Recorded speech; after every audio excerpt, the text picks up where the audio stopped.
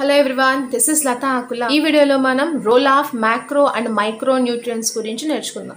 So last videos lo manam em telusukunnamandi different macro and micronutrients untayi ani cheppukunnam kada. So vaati yokka individual ga vaati yokka role plants lo dan vaati yokka role but metabolic activities lo vaati avi play chese role gurinchi nerchukundam. So దీనిలో first one వచ్చేసరికి nitrogen అండి. So nitrogen అనేది ప్లాంట్స్లో అన్నిటికంటే కూడా ఎక్కువ అమౌంట్లో nitrogen అనేది ప్లాంట్స్కి కావాలి. So ఈ నైట్రోజన్ అనేది ప్లాంట్స్ ఎలా అబ్జార్బ్ చేసుకుంటాయి? సాయిల్లో కదా ఉంటుంది. సాయిల్లో ఉన్నటువంటి నైట్రోజన్ని NO3- ఫామ్లో, అలాగే అమ్మోనియా ఫామ్లో, NO2- ఫామ్లో ప్లాంట్స్ అనేవి అబ్జార్బ్ చేసుకుంటూ ఉంటాయి. సో ఈ ప్లాంట్స్లో ఏ రీజన్స్లో ఈ నైట్రోజన్ అవసరం అండి? పర్టికులర్గా మనకి మెరిస్టమాటిక్ టిష్యూలో అలాగే మెటబాలికలీ యాక్టివ్ సెల్స్లో ఈ నైట్రోజన్ అనేది చాలా ఎక్కువ అమౌంట్లో కావాల్సి ఉంటుంది. సో మెరిస్టమాటిక్ టిష్యూస్ అంటే ఏంటి? మనకి అక్కడ సెల్ డివిజన్ అనేది ఎక్కువగా ర్యాపిడ్గా జరుగుతూ ఉంటుంది కదా. అలాగే మెటబాలికల్ యాక్టివ్ సెల్స్ అంటే ఏంటి? గ్రోయింగ్ రీజన్స్ అంటాం.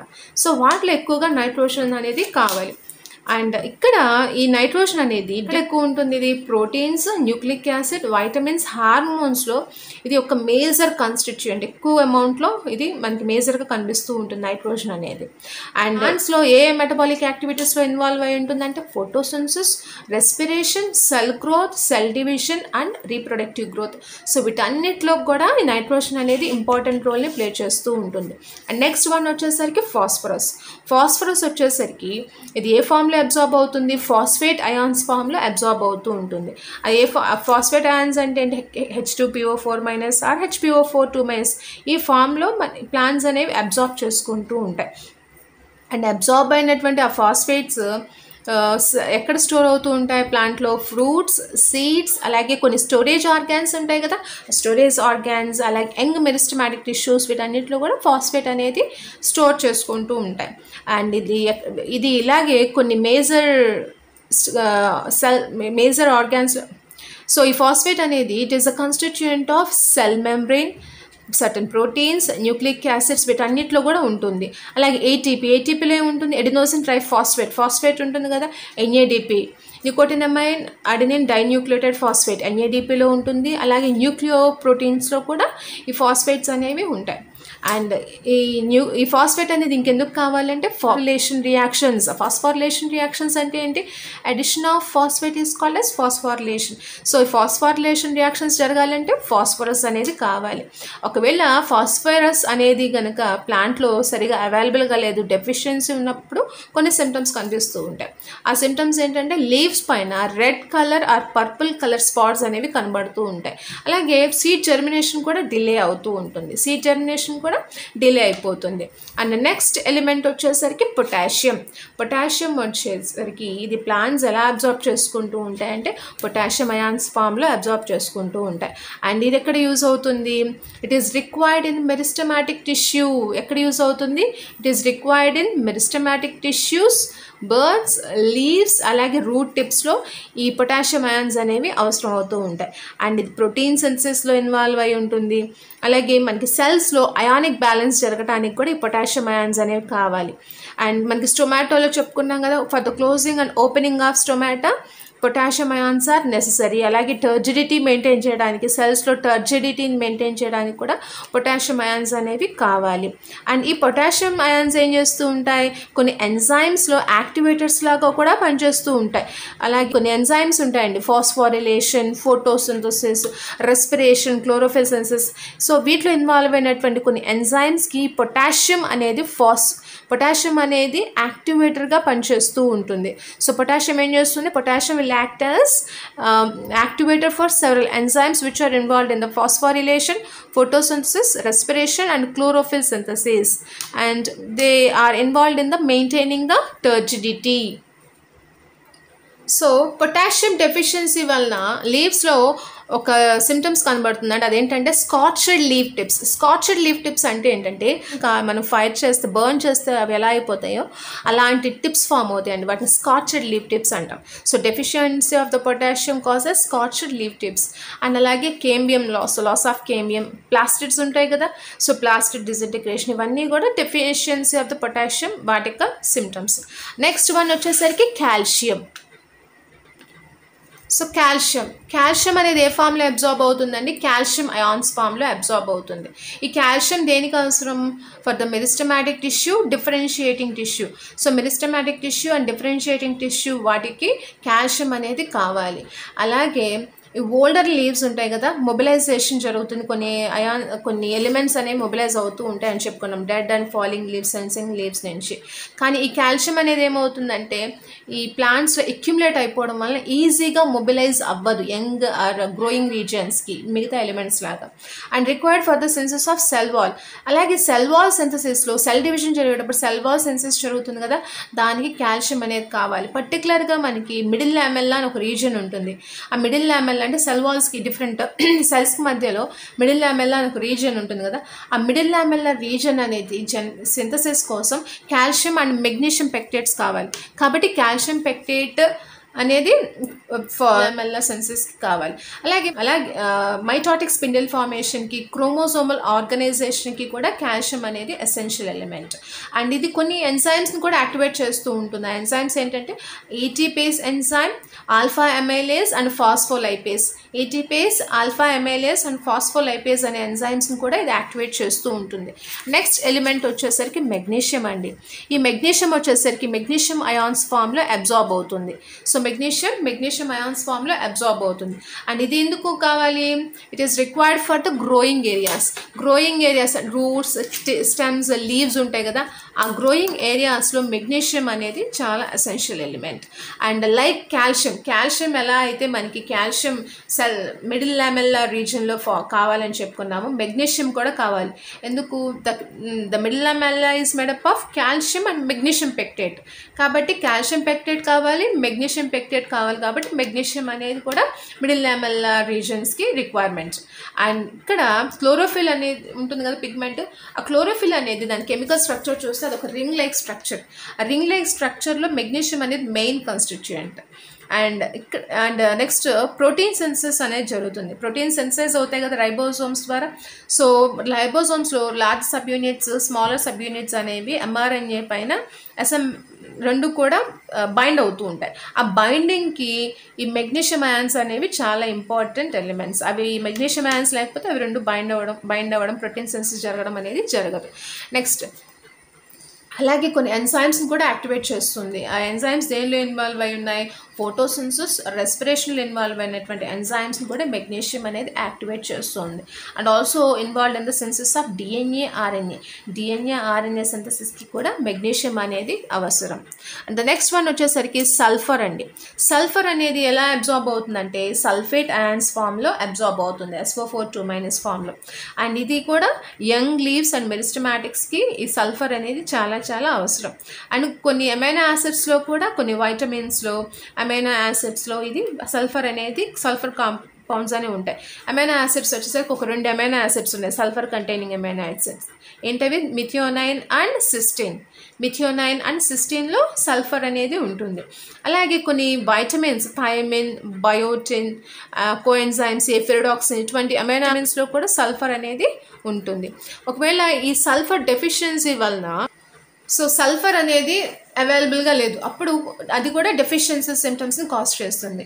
అదేం చేస్తుందంటే సల్ఫర్ డెఫిషియన్సీ వలన యాంథోసైనిన్ అనే పిగ్మెంట్ ఆ ప్లాంట్లో డిఫరెంట్ పార్ట్స్లో అక్యుములేట్ అవుతుంది. అంటే ఒక పర్పుల్ కలర్ పిగ్మెంట్ అనేది జనరేట్ అయ్యి అది డిఫరెంట్ రీజన్స్లో అక్యుములేట్ అవుతూ ఉంటుంది. So deficiency of the sulphur causes accumulation of the pigment anthocyanin is the pigment.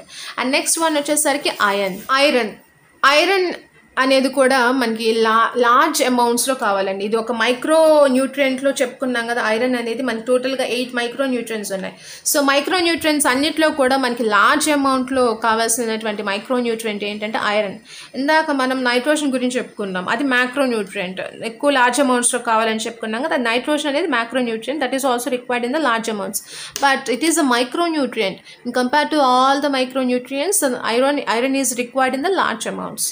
And ఇది ఏ ఫామ్లో అబ్జార్బ్ అవుతుంది, ఫెర్రిక్ అయాన్స్ ఫామ్లో అబ్జార్బ్ అవుతూ ఉంటుంది, Fe3+ అయాన్స్ ఫామ్లో. అండ్ ఇది ఏంటంటే ప్లాంట్లో అన్ని పార్ట్స్కి కూడా ఈ ఐరన్ అనేది అవసరం ఉంటుంది, అన్ని parts requires in all the parts. And అలాగే కొన్ని ప్రోటీన్స్ ఉంటాయి ఎలక్ట్రాన్స్ ట్రాన్స్పోర్ట్లో హెల్ప్ చేస్తూ ఉంటాయి, ఫెరిడాక్సిన్స్ సైటోక్రోమ్స్ అనేవి ఎలక్ట్రాన్ ట్రాన్స్ఫర్ చేస్తూ ఉంటాయి. సో వాటిలో ఈ ఐరన్ అనేది ఇంపార్టెంట్ కాన్స్టిట్యూయెంట్ అండి. నెక్స్ట్ మనకి రెస్పిరేషన్లో దీని గురించి నేర్చుకుందాం. Next required for the formation of chlorophyll అలాగే ఇంకా వేరే పిగ్మెంట్స్ యొక్క ఫార్మేషన్కి కూడా ఐరన్ అనేది కావాలి. ఇది కొన్ని ఎంజైమ్స్ని యాక్టివేట్ చేస్తుంది, ఇంపార్టెంట్ ఎంజైమ్ వచ్చేసరికి కెటలేస్, వీటితో పాటు ఇంకా అదర్ ఎంజైమ్స్ని కూడా ఐరన్ యాక్టివేట్ చేస్తూ ఉంటుంది. నెక్స్ట్ వచ్చేసరికి మ్యాంగనీస్. సో మ్యాంగనీస్ వచ్చేసరికి Mn2+ ఫామ్లో అబ్జార్బ్ అవుతూ ఉంటుంది.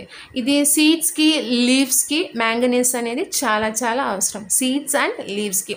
అండ్ ఇది కూడా కొన్ని ఎంజైమ్స్ని యాక్టివేట్ చేస్తుంది, అవి photosynthesis, respiration and nitrogen మెటబాలిజంలో involve అయినటువంటి ఎంజైమ్స్ని ఈ మ్యాంగనీస్ అనేది యాక్టివేట్ చేస్తూ ఉంటుంది.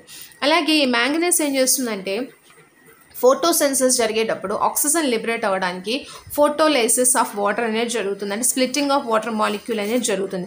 ఆ స్ప్లిట్టింగ్ ఆఫ్ వాటర్ మాలిక్యూల్లో మ్యాంగనీస్ అనేది ఒక మేజర్ రోల్ని ప్లే చేస్తూ ఉంటుంది. ఒకవేళ ఈ మ్యాంగనీస్ అనేది డెఫిషియెంట్ అంటే సరిగా అవైలబుల్గా లేకపోతే ఓట్స్ ప్లాంట్స్లో గ్రే కలర్ స్పాట్స్ అనేవి ఫామ్ అవుతూ ఉంటాయి. The deficiency of the manganese in the votes causes grey spots formation. The next element వచ్చేసరికి జింక్ అనేది ఏ విధంగా అబ్జార్బ్ అవుతుందంటే జింక్ అయాన్స్ ఫామ్లో Zn2+ ఫామ్లో అబ్జార్బ్ అవుతూ ఉంటుంది. అండ్ ఇది కూడా లైక్ ఐరన్ లాగే ఇది కూడా everywhere in the plants, it requires everywhere in the plants. So మన ఐరన్ కూడా చెప్పుకున్నాం, it requires everywhere in the plants అని చెప్పుకున్నాం కదా, జింక్ కూడా సేమ్ అలాగనే. ఇది కూడా కొన్ని ఎంజైమ్స్ని యాక్టివేట్ చేస్తూ ఉంటుంది. ఇది యాక్టివేట్ చేసే ఎంజైమ్ ఏంటి, carboxylase. It activates carboxylase enzyme. And ఇది ప్లాంట్స్లో కొన్ని ప్లాంట్ హార్మోన్స్ ఉంటాయి. సో వాటిలో ఇంపార్టెంట్ ఆక్సిన్ అనే ఒక ప్లాంట్ గ్రోత్ హార్మోన్ ఉంటుంది. ఆ హార్మోన్ యొక్క సింథసిస్కి జింక్ అనేది చాలా అవసరం. అలాగే మనకి ట్రిప్టోఫాన్ అనేటువంటి అమైనో యాసిడ్స్ ఉంటాయి కదా, ట్రిప్టోఫాన్ యొక్క సింథసిస్కి కూడా జింక్ అనేది కావాలి. అండ్ ఒకవేళ జింక్ అనేది డెఫిషియెంట్గా ఉన్నప్పుడు ఆ లీవ్స్లో కొన్ని మాల్ ఫార్మేషన్స్ ఫామ్ అవుతాయి, అంటే వాటి లీవ్ స్ట్రక్చర్ అనేది సరిగా ఫామ్ అవ్వదు, లిటిల్ లీఫ్ అలా ఫామ్ అవుతాయి, చిన్నగా అలా లీవ్స్ అనేవి సైజెస్ అనేవి డిక్రీజ్ అయిపోవడం అలా జరుగుతూ ఉంటుంది. This is about the zinc. So next one copper అండి. కాపర్ అనేది కాపర్ అయాన్స్ Cu2+ ఫామ్లో అబ్జార్బ్ అవుతూ ఉంటుంది. సో ఐరన్ జింక్ లాగే కాపర్ కూడా ప్లాంట్ బాడీ అంతా కూడా అవసరం ఉంటుంది, everywhere it is required everywhere in the body of the plants and essential for the overall metabolism. అన్ని రకాల మెటబాలిజమ్స్కి కూడా కాపర్ అనేది అవసరం అండి. అలాగే కొన్ని ఎంజైమ్స్ ఉంటాయి, ఆక్సిడేషన్ రిడక్షన్ రియాక్షన్లో ఉన్నటువంటి కొన్ని ఎంజైమ్స్కి కూడా ఇది అసోసియేట్ అయి ఉంటుంది కాపర్. అండ్ ఇదేం చేస్తూ ఉంటుందంటే ఎలక్ట్రాన్ ట్రాన్స్పోర్ట్లో కాపర్ అనేది Cu2+ ఫామ్లో యూజ్ అవుతూ ఉంటుంది ఎలక్ట్రాన్ ట్రాన్స్పోర్ట్లో. కాబట్టి ఈ కాపర్ అనేది ఫోటోసిన్సిస్కి రెస్పిరేషన్కి రెండింటికి కూడా ఇది ఒక ఎసెన్షియల్ ఎలిమెంట్. నెక్స్ట్ బోరాన్ వచ్చేసరికి Bo3- ఆర్ B4O7-2- ఫామ్లో అబ్జార్బ్ అవుతూ ఉంటుందండి. అండ్ ఇది లీవ్స్ అండ్ సీడ్స్కి చాలా చాలా అవసరం. అలాగే కాల్షియం అప్టేక్ జరగాలంటే బోరాన్ అనేది ఉండాలి, బోరాన్ లేకపోతే కాల్షియం అనేది అబ్జార్ప్షన్ అప్టేక్ ఆఫ్ కాల్షియం అనేది జరగదు. అండ్ సెల్ మెంబ్రెయిన్స్ యొక్క ఫంక్షనింగ్కి పోలెన్ జర్మినేషన్ అంటే ఓవ్యూల్లో పోలెన్ గ్రెయిన్స్ అనేవి జర్మినేట్ అవుతూ ఉంటాయి కదా, జర్మినేట్ అయినాకే కదా ఫర్టిలైజేషన్ జరిగేది, 2 మేల్ న్యూక్లియై అనేవి రిలీజ్ అవుతాయి పోలెన్ ట్యూబ్ ద్వారా. సో ఆ పోలెన్ జర్మినేషన్ జరగాలంటే బోరాన్ అనే ఎలిమెంట్ కావాలి. అండ్ అలాగే కార్బోహైడ్రేట్స్ ఫ్లోయం ద్వారా రూట్స్కి ట్రాన్స్లొకేట్ అవుతూ ఉంటాయి కదా, ఆ ట్రాన్స్లొకేషన్ ఆఫ్ ద కార్బోహైడ్రేట్స్కి కూడా బోరాన్ అనేది ఒక essential element. And cell ఎలాంగేషన్కి cell డిఫరెన్షియేషన్కి కూడా ఈ బోరాన్ అనేది ఎసెన్షియల్ ఎలిమెంట్. ఒకవేళ ఈ బోరాన్ అనేది కనుక యాబ్సెంట్ అయిందనుకోండి, అప్పుడు ప్లాంట్స్లో ఎపికల్ డామినెన్స్ అనేది పోతుంది. ప్లాంట్స్కి ఎపికల్ డామినెన్స్ అంటే ఏంటి, సెంట్రల్ స్టెమ్ ఆఫ్ ప్లాంట్ ఉంటుంది కదా, అది లాటరల్ స్టెమ్స్ కంటే అది లాటరల్ బ్రాంచెస్ కంటే కూడా డామినెంట్గా ఉంటుంది కదా. The dominance of the central stem over the lateral stems is called as apical dominance. So ఎప్పుడైతే ఈ బోరాన్ అనేది యాబ్సెంట్ అయి ఉంటుందో ఎపికల్ డామినెన్స్ కూడా ప్లాంట్ కోల్పోతుంది. అండ్ రూట్ నాడ్యూల్స్ ఫార్మేషన్ కూడా జరగదు. లెగ్యూమ్ ప్లాంట్స్ ఏం చేస్తుంటాయి, నైట్రోజన్ ఫిక్సేషన్ టైంలో రైజోబియం బ్యాక్టీరియాతో అసోసియేట్ అయ్యి రూట్ నాడ్యూల్స్ని ఫామ్ చేస్తూ ఉంటాయి కదా. ఆ నాడ్యూల్స్ ద్వారా నైట్రోజన్ ఫిక్సేషన్ అనేది జరుగుతుంది. దానిలో నైట్రోజనస్ ఎంజైమ్ ఉంటుంది. నెక్స్ట్ కమింగ్ టాపిక్స్లో చెప్పుకుంటాం. సో ఆ ప్రాసెస్ అంతా జరగాలి కదా. సో ఎప్పుడైతే బోరాన్ యాబ్సెంట్ అయి ఉంటుందో రూట్ నాడ్యూల్స్ ఫార్మేషన్ కూడా లెగ్యూమ్స్లో జరగదు. సో ఈ విధంగా బోరాన్ అనేది దాని ఇంపార్టెంట్ రోల్ని ప్లే చేస్తూ ఉంటుంది ప్లాంట్స్లో. నెక్స్ట్ వన్ మాలిబ్డినం అండి. So next element is molybdenum అండి. మాలిబ్డినం అనేది మనకి MO2+ ఫామ్లో అబ్జార్బ్ అవుతూ ఉంటుంది. అండ్ ఇక్కడ ఇది లైక్ కాపర్ లాగే అన్ని బాడీ పార్ట్స్కి కూడా రిక్వైర్ అయి ఉంటుంది. అంటే it is required everywhere, most commonly రూట్స్లో ఎక్కువగా అబ్జార్బ్ అయి ఉంటుందండి. చాలా అవసరం ఈ మాలిబ్డినం అనేది. ఎక్కువగా ఏంటి ప్లాంట్ బాడీ అని ఎక్కువగా రూట్స్కి ఎసెన్షియల్. అండ్ ఇదేంటంటే మనకి నైట్రోజన్ మెటబాలిజంలో కొన్ని ఎంజైమ్స్ ఉంటాయి, నైట్రోజనేస్, నైట్రేట్ రిడక్టేస్ అని చెప్పేసి. ఆ ఎంజైమ్స్లో ఇది ఒక మెయిన్ కాంపోనెంట్. మాలిబ్డినం అనేది ఒక మెయిన్ కాంపోనెంట్. దేనిలో నైట్రోజనేస్ and nitrate రిడక్టేస్ enzymes which are involved in the nitrogen metabolism. And కాబట్టి ఈ ఎంజైమ్స్ అనేవి ప్రాసెస్లో జరుగుతూ ఉంటాయి, నైట్రోజన్ ఫిక్సేషన్ జరుగుతూ ఉంటాయి. కాబట్టి so this molybdenum it is an essential element for the nitrogen fixation. Nitrogen fixation జరగడానికి కావాల్సినటువంటి ఎంజైమ్స్ని ఎవరు యాక్టివేట్ చేస్తూ ఉంటారు, మాలిబ్డినం. కాబట్టి ఓవరాల్గా నైట్రోజన్ ఫిక్సేషన్ ఎసెన్షియల్ ఎలిమెంట్ అంటే ఏం చెప్పుకోవాలి, మాలిబ్డినం. నెక్స్ట్ క్లోరిన్ అయాన్స్ ఫామ్లో అబ్జార్బ్ అవుతూ ఉంటుంది. సో మన కాపర్ వీటిలాగే మాలిబ్డినం వీటిలాగానే ఇది కూడా it is also required everywhere in the body. And ఇక్కడ ఏంటంటే మ్యాంగనీస్ లాతో మనకి మ్యాంగనీస్ ఏం చెప్పుకున్నాం, photolysis of water. ఫోటోసిన్థసిస్లో photolysis of వాటర్లో ఇన్వాల్వ్ అయి ఉంటుంది ఆక్సిజన్ లిబరేషన్ కోసం అని చెప్పుకున్నాం కదా. సో ఈ మ్యాంగనీస్తో పాటు క్లోరిన్ అయాన్స్ కూడా ఈ ఫోటోలైసిస్ ఆఫ్ వాటర్లో ఇన్వాల్వ్ అయి ఉంటాయి for the liberation of the oxygen.